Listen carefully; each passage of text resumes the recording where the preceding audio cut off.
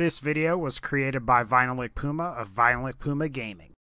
So Borderlands 2 and the pre-sequel have your typical white, green, blue, purple, legendary, and E-Tech and Pearlescent in the case of Borderlands 2, and either Glitch or Seraph Rarity in Borderlands the pre-sequel or Borderlands 2 respectively. What some of you may not be familiar with is that there are rarities beyond Glitch and Seraph Rarity from both games. Now, while most of these rarities are similar to conventional rarities from both Borderlands 2 and the pre-sequel, there are a couple that are cosmetically different or can't appear in one game or the other. The cosmetically different rarities, or the ones that can't appear in either game, are what we will mostly be going over here. Now, before we get into the top 5 hidden weapon and gear rarities in Borderlands 2 and the pre-sequel, I want to go ahead and mention that this video wouldn't have been possible without Steam user Magic Gonads' guide on rarity for Borderlands the pre-sequel and Borderlands 2. I will leave a link to his Steam guides and his YouTube channel in the description so you can check those out. Without further ado, top 5 hidden weapon and gear rarities in Borderlands 2 and the pre-sequel, starting now. Number 5. Pearlescent and E-Tech rarity in Borderlands the pre-sequel. Now, alright guys, I know some people on the one hand may get upset that I included these, as both are weapon and gear rarities we've already encountered in Borderlands 2. However, in Borderlands the pre-sequel, there are no weapons or gear pieces that are of E-Tech or Pearlescent rarity that occur naturally or legitimately. Pearlescent rarity weapons in the pre-sequel are created by placing a glitch accessory on a modded weapon and achieving a specific ratio between the barrel and the weapon body that makes it appear below conventional glitch rarity. Now, E-Tech weapons are created by achieving a ratio that's less than that of your typical legendary weapons in Borderlands the pre-sequel. The same goes for Borderlands 2 in case you're interested. It's also worth mentioning that E-Tech rarity has inferior stats to conventional purple and legendary rarity weapons in Borderlands the pre-sequel, and that's not that bizarre considering that E-Tech weapons in Borderlands 2 are kind of bad and could probably use a buff of some sort. Number 4. Pale, aka OzKit rarity. As you can tell from the name, this rarity shares its appearance with OzKits in Borderlands the pre-sequel, and while it looks slightly similar to conventional blue rarity weapons, it's definitely not a blue rarity weapon. It's a much lighter and less saturated tint of blue than your more conventional blue rarity. Just like with pearlescent weapons in Borderlands the pre-sequel, pale rarity is only possible with weapons that have a glitch accessory in Borderlands the pre-sequel.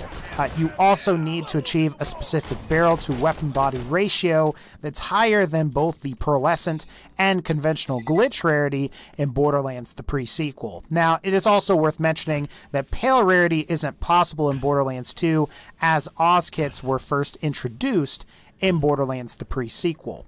Now, pale is somewhat exotic looking in my opinion, however, it's not the most exotic or, in my opinion, the coolest looking rarity added by Borderlands the pre-sequel's Claptastic Voyage DLC.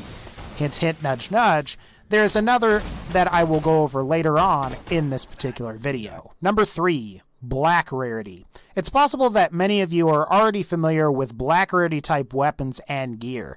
Black rarity weapons can appear in both Borderlands 2 and the pre-sequel and have a black display text and a black kind of like quote-unquote beam when viewed on the ground. Unlike the other rarity types from both games, black rarity items don't have a visible aura when viewed in the player's inventory.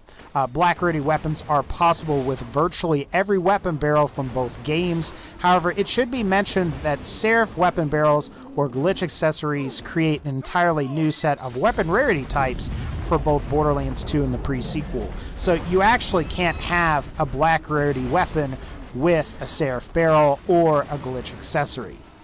Black Rarity was pretty much the only hidden weapon rarity possible until Seraph and Glitch accessories were introduced in both Borderlands 2 and the pre-sequel respectively. And if you have no DLC for both games, Black Rarity for Borderlands 2 and the pre-sequel, and E-Tech Rarity in the pre-sequel are the only hidden rarities that you can create. Number 2, Gold, aka Limescent. It's also possible that very few of you might be familiar with Gold or Limescent rarity from Borderlands 2, and to a lesser extent, Borderlands the pre-sequel. This rarity is just below Pearlescent in terms of how it appears in your character's inventory, and Limescent also requires a specific ratio between the weapon barrel and weapon body in order for it to appear that's lower than the ratio required for Pearlescent weapons.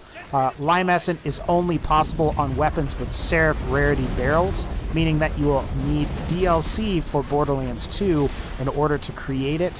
For Borderlands the pre-sequel, it's pretty much the same thing.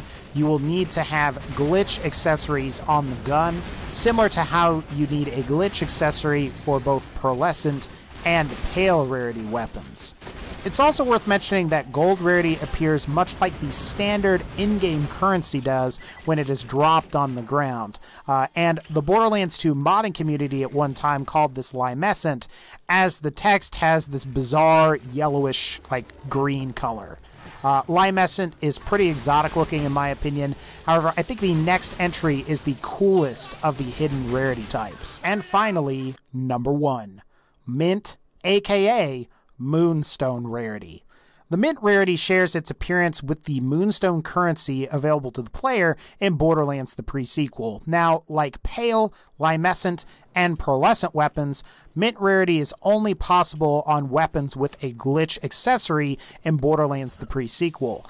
And like Pale rarity, it is not possible in Borderlands 2, as Moonstone was first introduced in Borderlands the pre-sequel. Now, the Mint rarity is really exotic looking in my opinion, and I think it's the best looking rarity from Borderlands the pre-sequel. Mint rarity weapons are a higher tier rarity than both Pearlescent and your conventional glitch rarity weapons. However, they are a lower tier rarity than Pale rarity weapons. It's also worth mentioning that Pale rarity weapons tend to have superior stats to Mint rarity weapons as well. And honestly, this is kind of a shame because I think that the Mint rarity looks a lot better than the Pale rarity. Anyway guys, that's going to pretty much wrap up this particular video. Let me know which your favorite of the rarities that we showcased here that you liked, or if you like some of the ultra rarities that are featured in Magic Gonads code lists for Borderlands 2 and the pre-sequel. Let me know which one's your favorite. Otherwise, if you like this video, please be sure to leave a like. Take care, and I'll see y'all next time.